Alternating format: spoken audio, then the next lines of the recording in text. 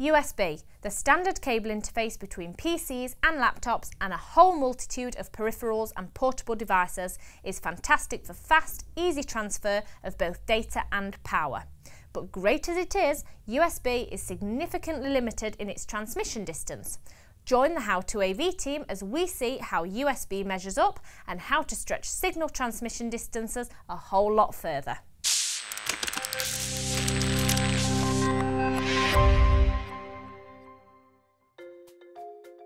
USB, or Universal Serial Bus, the cable and connectivity standard which we rely on so frequently for both data and power transmission, just keeps getting better and better as we step into the realms of the latest version 3.1 with its huge new bandwidth and the new USB Type-C connector. Universal, super small and reversible. However, what isn't improving and is the main limitation of USB is the transmission distance. Did you know that USB version 2 is limited to just 5 meters of cable transmission distance and USB versions 3 and 3.1 to an even more disappointing 3 to 4 meters?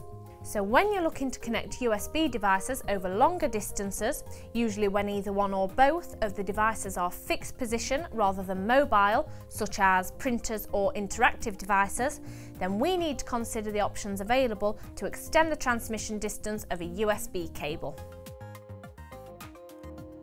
First and most simple recommendation is to ensure you're using high-grade USB cables, as this is going to ensure you're getting the greatest distance and performance from your connection.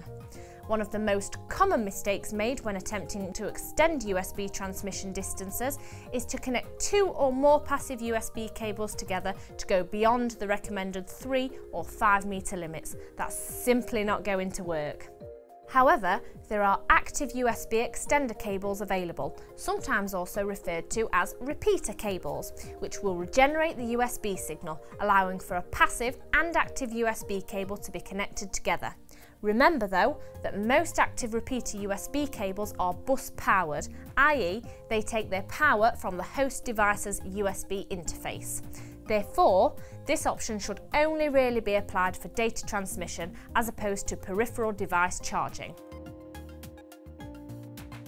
The next option to increase your USB signal transmission distance is to use a USB hub. Similar to an active repeater cable, a hub regenerates the signal at the end of a USB cable, which can then be sent again to another USB cable.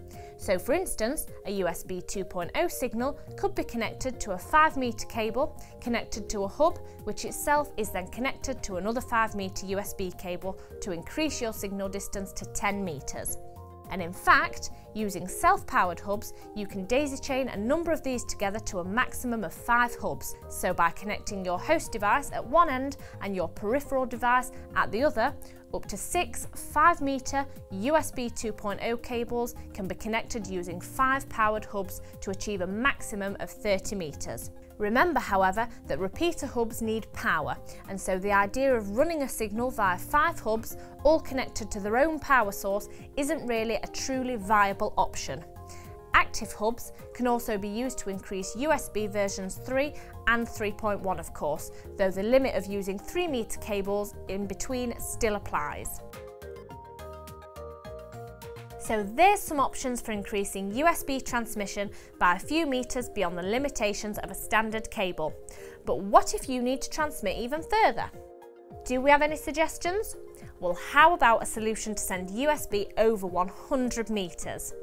There are a number of extender kits available on the market which will allow USB signals to be transmitted over Ethernet cable to distances of up to 100 meters. This extender kit example we have here comprises of a transmitter unit which is connected to the host device such as a PC, and a receiver unit which in this case can be connected to up to 4 peripheral USB devices. The USB extender transmitter and receiver are connected to one another via standard category 5E, 6 or 7 Ethernet cable to provide a greatly increased two-way transmission of USB 2.0 signals. And I'm sure it won't be long until USB 3.1 extender kits also land on the market. So there are a number of options available to break out of the limits of USB cable distances. Click on the screen now to find out more and leave us your thoughts and further questions in the comments section below. There's plenty more advice from the AV world available on our YouTube channel, so please click the subscribe button for all of the latest.